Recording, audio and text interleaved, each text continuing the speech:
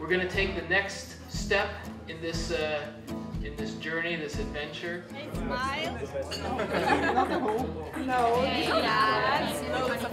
First of all, let me thank you, because you've made a commitment very early in your lives, relatively early in your lives, that sport matters.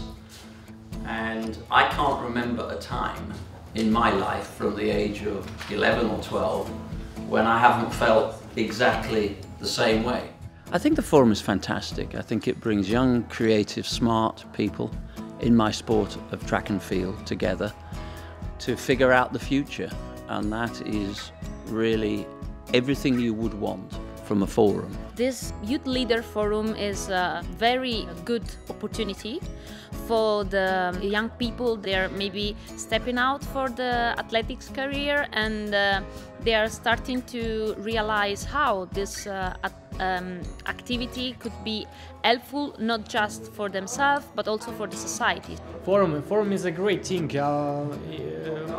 for us. We meet each other, we learn about other countries, what they do, what they think. Realizing that in fact we all have the same problems, the same issues, the same weaknesses, the same strengths. I felt very much like supported by everyone, because we're all in the same boat, really. We have Europe in one room working together. There are 45 different countries, different languages, but as it is always said, sport is a universal language. I think here at this forum you can really see it is. Because of the participants, though, we had a very high energy level. They worked hard on presentations before they arrived. The project I want to introduce today is called Youth Ambassadors for Doping Prevention. It's a project from the German Track Association in cooperation with the National Anti-Doping Agency. And what they do, they support over 20 young people who live all over Germany to be ambassadors for doping prevention. This mix of putting so many countries in one room, and everyone is just saying their own thing, and you can learn so much from learning from the different practices of other countries and things that you can take back and apply them to your little village, your community, and that's the great thing about it. Who knows how many volunteers are engaged for this event here in Zurich? 2,500? 2,100. And with all these volunteers, we all interviewed them to make sure that they are at the right place, that they can really do what they really want. We do also sponsor the Swiss Olympic Volunteer Program, and that's our social responsibility we have. And we're not just talking about social responsibility. We are sponsoring this program, and we are also saying thank you to the volunteers that are contributing to such a great activity to our sports in Switzerland. There's so much knowledge here, and that's both with other participants. You know, we talk about with the other participants from all around Europe, and they have experiences and they have knowledge that that I will take back home to Norway and to tell the youth committee and the other people I meet through my voluntary work.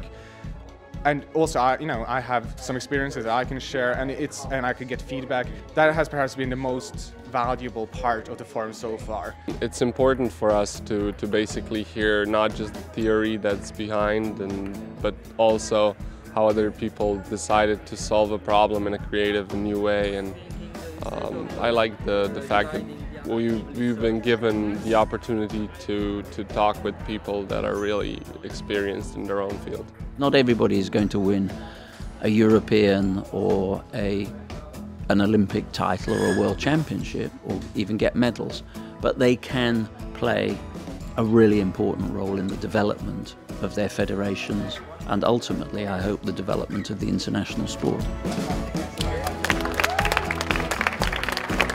You want to be there. That's like, I think all of us just want to be on top, and just getting to hear that someone gone all the way through is such an inspiration for all of us.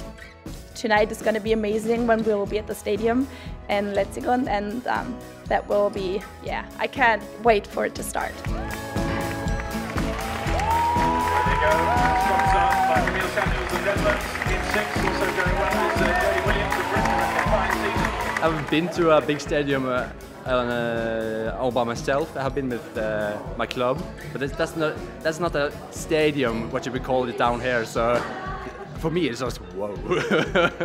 The Swiss house was definitely one of the highlights because we got the chance to be in the same place with many other volunteers, people involved into the Zurich movement. Yeah, but it's a good fun just meeting the council members, and we have a Swedish guy there, so just talking to him and his experience of the week. We need to maybe more actively participate in the creation of the athletics of tomorrow, and I think that's the biggest takeaway that we all have to work on. And there's a lot to be done, and there's a lot of work to do, and now it's the time to just go out and do it.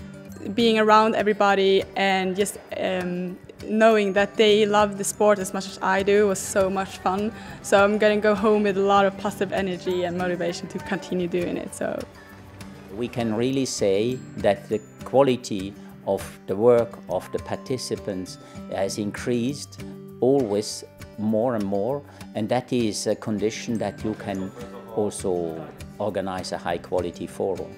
We believe strongly that sport lies at the heart of UNESCO's mandate, and one of our main objectives is to empower young people so they get better in what they do. I love to meet new people who have the same interests, who love athletics just as much as I do, and who are willing to work on a volunteer basis. And I really hope that I can make this project, which is just taking place in Germany, to become an international project, to cooperate with all those young people here. So the opportunity that is here and I really like is the chance for them to exchange and to grow together, but from their perspective, not because someone else is pushing them.